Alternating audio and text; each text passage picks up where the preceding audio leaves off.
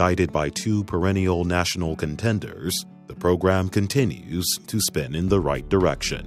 When I chose to come here to Ole Miss, I thought it was a great opportunity for me, and it turned out to be an amazing opportunity. At the time, I kind of thought, well, it's one of the best programs in the country. One of my friends is already going, so I decided to, make the jump myself, and it's worked out, really well for both of us since we came here. I was very happy because I didn't want to be by myself and stuff and have no one to talk to. My first time meeting Janeah, she was pretty quiet. It takes a while to open up, but after that, you kind of realize that this person is really funny, to say the least.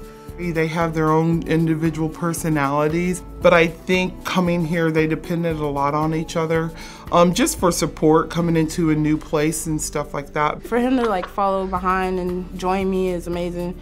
We really just stuck together the whole time. It still is. I like both of their personalities a lot, and I like both of their desire to want to be good. Having her definitely does kind of humble me a bit, and I kind of bring out that, that beast that she doesn't really like showing all the time. So we do compliment each other in that sense.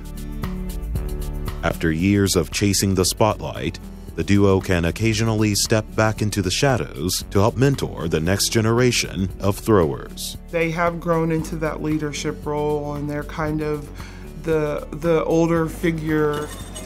During the meet in California, Leah put me to the side when I was having a bad shot day, and she was like, "We believe in you, me and Shay look up to you, you're our role model." And it kind of actually it kind of was a slap in the face, they actually do look up to me, and it helps me become a better athlete. We kind of feed off each other, so if she has a good meeting, goes off, drops a good mark, I feel like I have to, match that and get to that level.